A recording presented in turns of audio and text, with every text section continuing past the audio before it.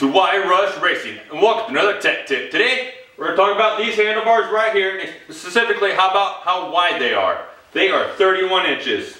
That's it. Nah, just kidding.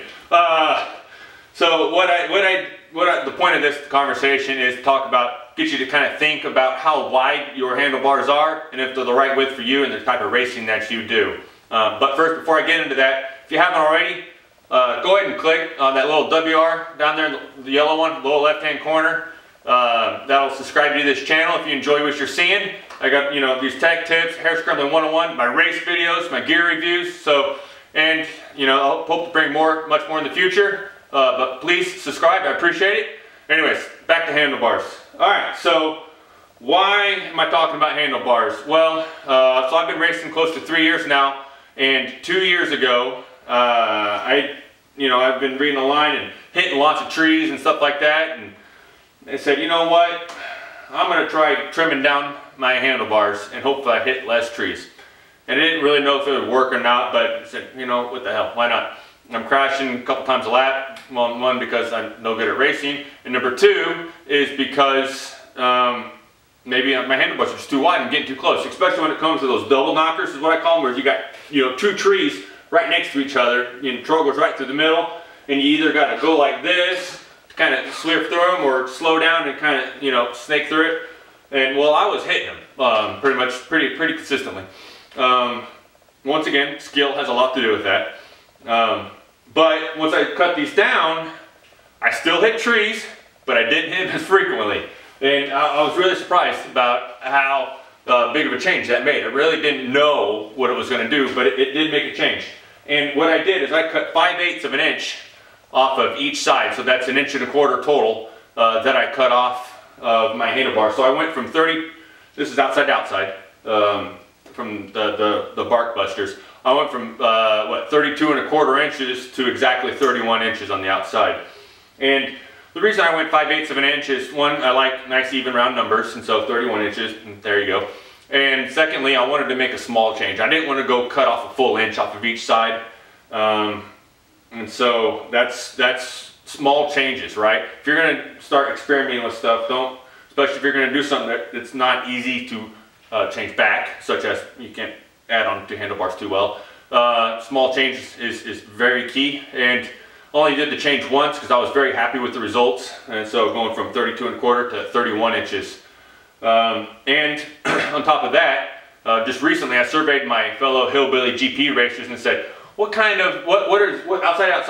the widths of your handlebars? And surprisingly enough, 50% of the respondents said 31 inches.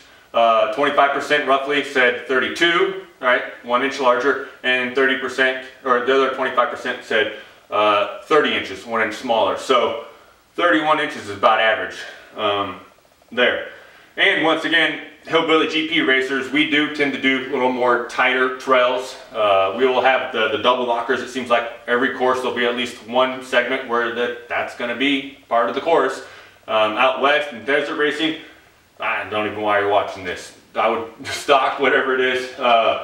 You probably don't have to worry about it too much. Some of the GNCC style racing, pretty wide trails, may not be as applicable there. I don't know, never raced them. Would like to, but once again, may not be as applicable. But tight woods racing, which you got here in southern Missouri, I would say this is applicable.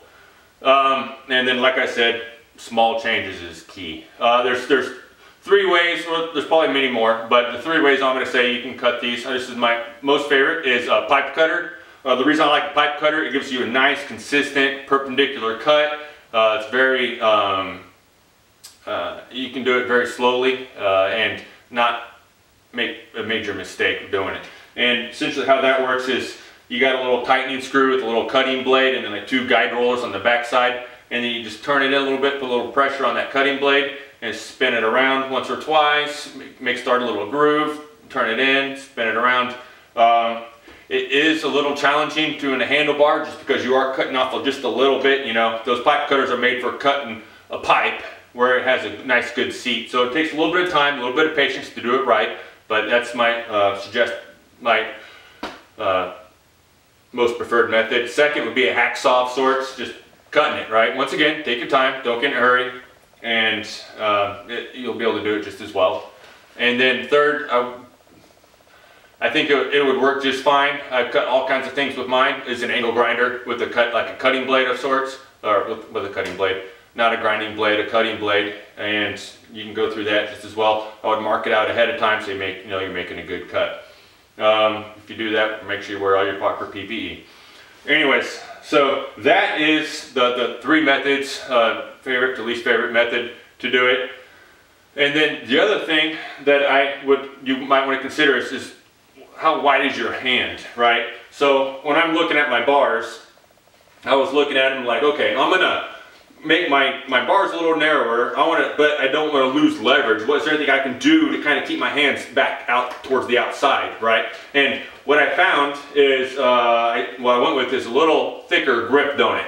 So I had just kind of a little thin, wispy grip donut on there. It does great for kind of keeping blisters off, but it was thin. So I found these. These are through Mica Metals.